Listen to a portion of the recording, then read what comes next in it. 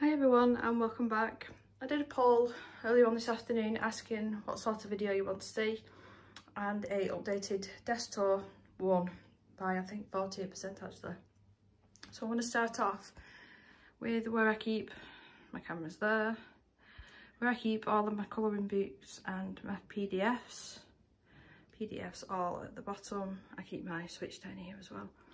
Any other artsy bits, so if you've watched me for a little while, you know what I use Hairspray with my pan pastels, which are here. The 4 trays that I own and all the bits and pieces that I use with them. And like I said, all my PDFs, you know, these to lean on, I've got a couple of them. Pokemon cards from Happy Meals, I believe, I think they are. To-do lists, tutorial books. Yeah, I think I do need to do more of an updated collection, because as you can see, it's growing. It's growing, so I do need to update that actually. And I was around. Excuse the dog bowl, but they are behind me in the crates. My husband is actually working from home at the minute, so this is half my area, half his work area behind me. So you've seen this before, this colouring cart. This is the new one, exactly the same design. I just unfortunately couldn't get that colour. So I've made this into all of my water medium and this mostly colour pencil. So I've tried filming this once and trying to open pencil cases one-handed wasn't working. So I've pre-opened them. So I've got the full set of the Prismacolors. Probably my most used pencils, to be honest. I've got a few different sharpeners in here. My crank one that I absolutely love. Anything in here is anything to do with blending. Yeah, I've got a couple of short, really short Prismas as well there. But yeah, anything to do with blending is just kept in here. This pencil case is going to be easier to... I put the Mod Podge, the extreme glitter, so that's what it looked like with nothing, and that's what it looks like. I'm 32, I couldn't help myself, and I love putting glitter on everything. It's even on my phone case. So yeah, all my Holbein pencils are in here. I think, yeah, I've only opened the one up just to give you a little idea. We've got an empty cup that I'll probably put gel pens or anything like that. I use this and put a blending solution inside it and use my stumps to dip into the blending pencil. Sandpaper to clean off the stumps. My colour pencil powder blender that I use with the Polychromos pencils. In this one, I believe, on way around Deborah, is the Artezas, another favourite of mine. Really good quality for the money. They do really remind me of the Polychromos, them actually, which are right next to them. So I keep them right next to each other. And I've got a couple of blender pencils. These Derwent ones are by far my favourite ones that I own. Oh gosh, you're going to back in there now. There we go. Probably doing it one-handed. Yeah, the amount of packs that I've gone through with the Derwent ones are unbelievable actually. So I keep anything glitter related, like loose glitter, in here, as well as all my embossing powders and glues, etc. Got a couple of inks that I keep in here now. The pink pencil case is housing the Castle Arts pencils, which, I'll be honest, they're not my favourite. And in this large pencil case are all the Black Widows, which again, I've got to be honest, are not my favourite. So I'll whiz around and we'll move this round. So we've got tissues on here for when I'm dampening the brushes off. My colour wheel that I use every time that colour. Spray bottle, my jar of water. I've got the full set of Inktense in there. I believe there's 72, I want to say. And the Faber-Castell Albert Dürer watercolour pencils, which have really becoming one of my favourite things to play with. I keep a old dishcloth, obviously you can see I use it for paint.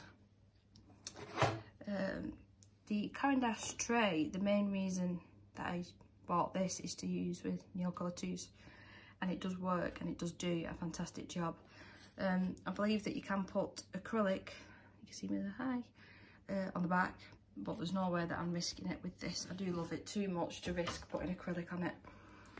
So whenever I am using acrylic, I'll more or less try and remember now just to use a scrap piece of paper, fold it up and then chuck it away when I've finished.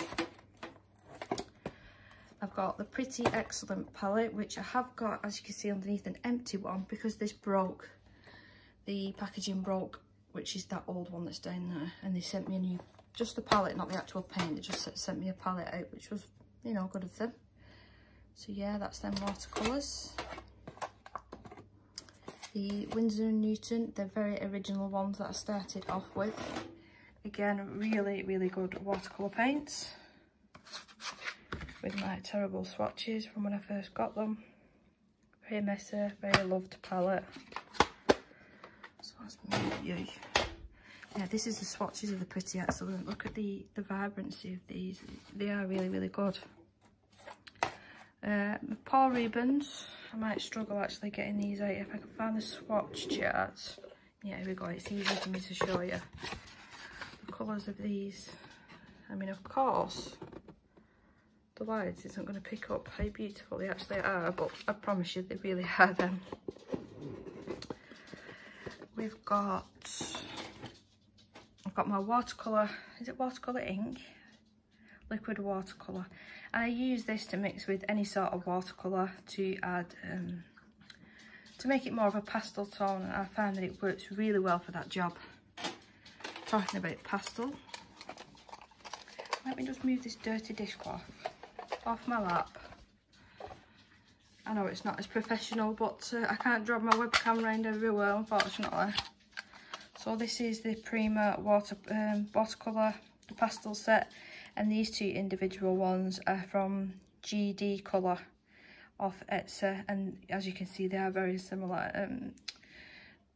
They're not the greatest, I've got to be honest, they're not the greatest. I do prefer the Prima ones, but hey ho, you live and learn.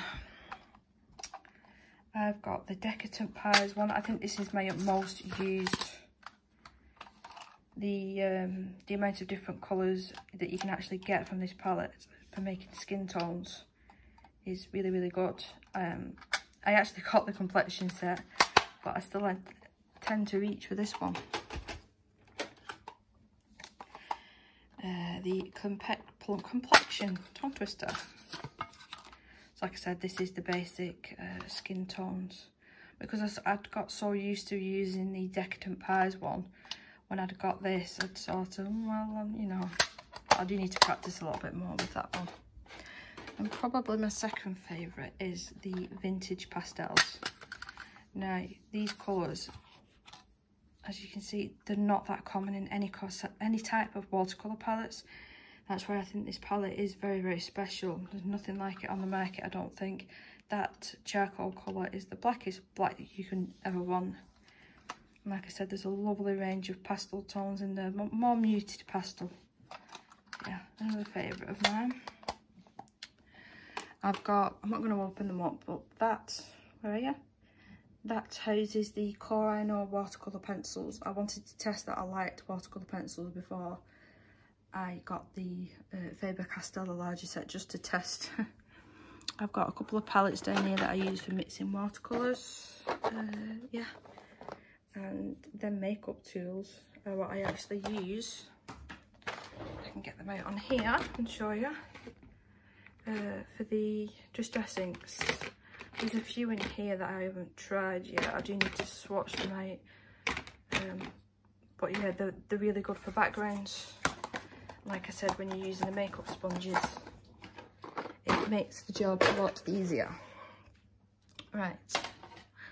So I can move this back round. So usually I'll be sat here and I've got either trolley right at the side of my carts, whatever you want to call it. On top of the desk I have, so this pull-out light, if I can do it with one hand. Oh. So it does extend all the way out. And this is all that I use for filming, and you can swivel it around, etc.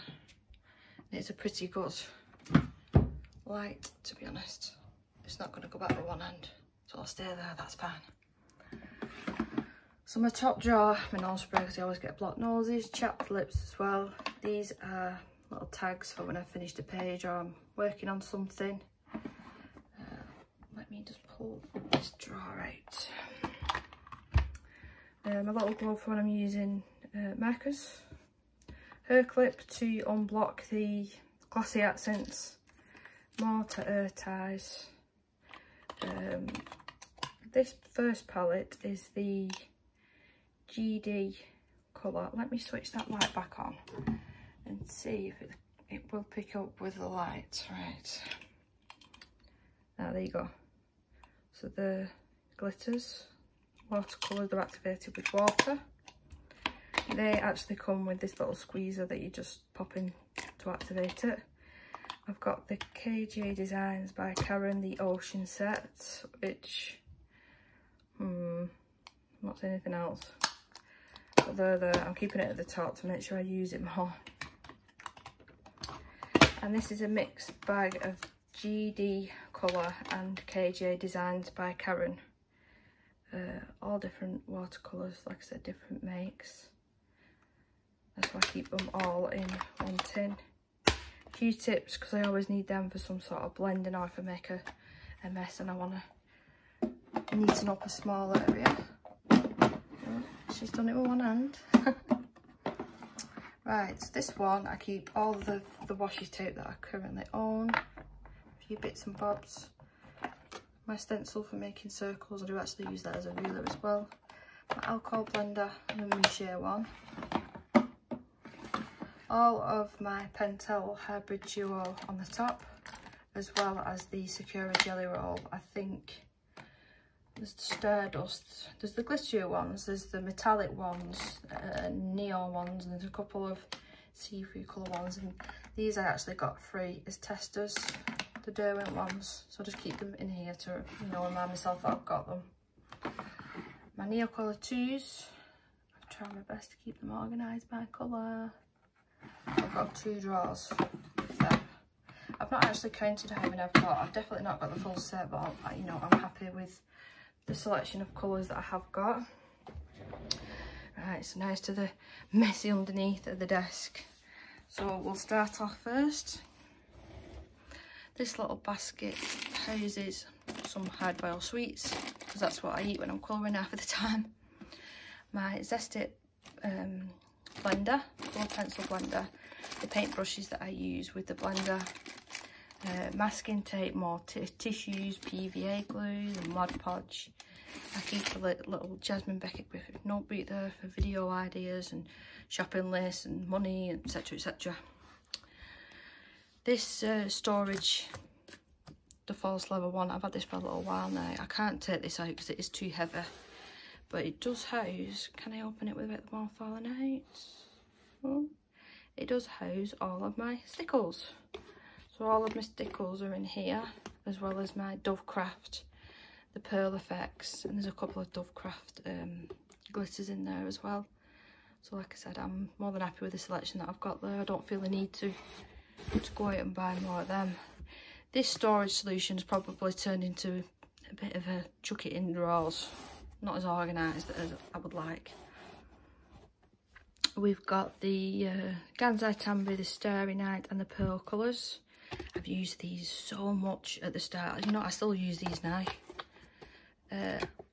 Gelatos, 4 gelatos there.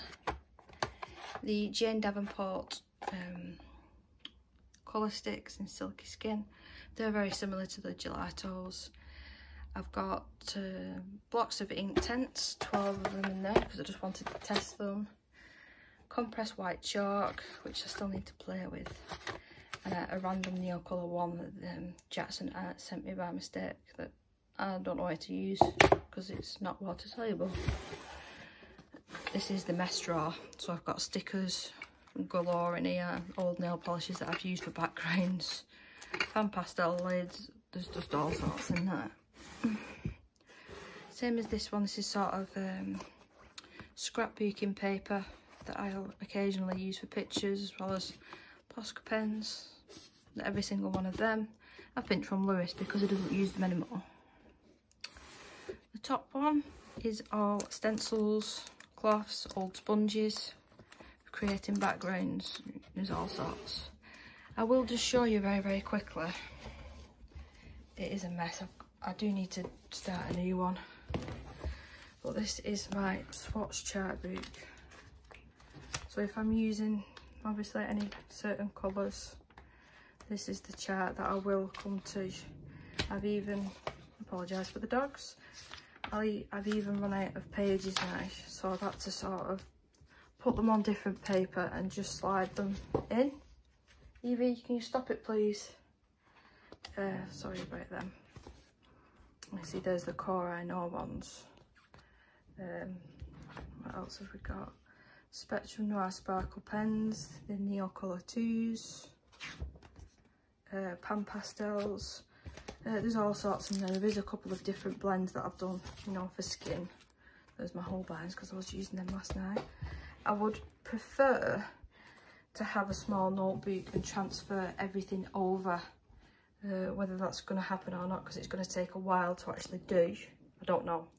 Right, so back to the messy desk. I've got, it's everything electrical in this basket. Laptop, odds and ends, my Le Moucher markers. Shall I pull them out? There, but one hand. Right. The 168 count. Yeah, I love them. I'm probably not going to be able to close them back now, so I have to stay there for now. Right, wheeling round on my chair. I've got my old tripod microphone, the old tripod that I occasionally use. I've got some oil pastels behind there, some makeup sponges that I use for, you know, all sorts. I can use them for pan pastels, watercolours, anything. My Spectrum Noir Sparkle pens, the Le Moucher skin set. That's what made me know that I would like them markers. I've got backups of Faber-Castell Polychromos in here. Backups of Prismacolor, which I probably should just pull this stuff out really, it would be easier. Actually, thinking about it, that's not what's in here. The super tips are in here. Yeah, the Crayola super tips. I think there's 50 in there. I can't quite remember if I'm honest. I can't quite remember. All this lovely puffing. So they're the Polychromos, all the singles that I've got. The Prismacolor, these were kindly gifted. My husband brought me back these from America, which we're very, very grateful for. Put back on. Oof. And not right back on. Ooh. And these are the ones that I brought back from America.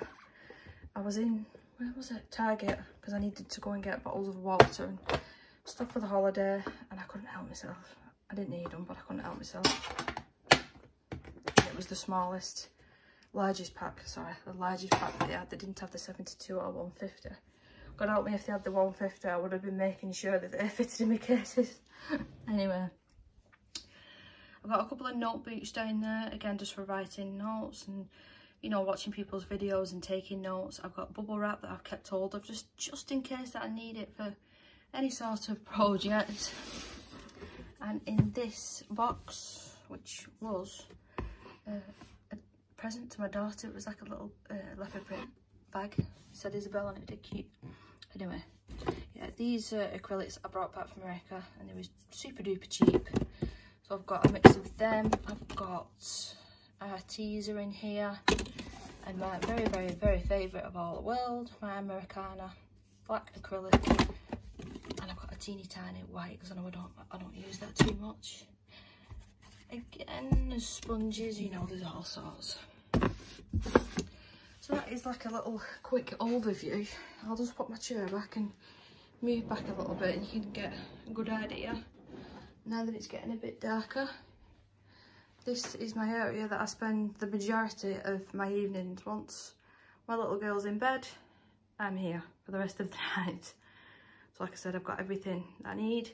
I'm even lazy that if I need a new colouring book, I can wheel over to my bookshelf.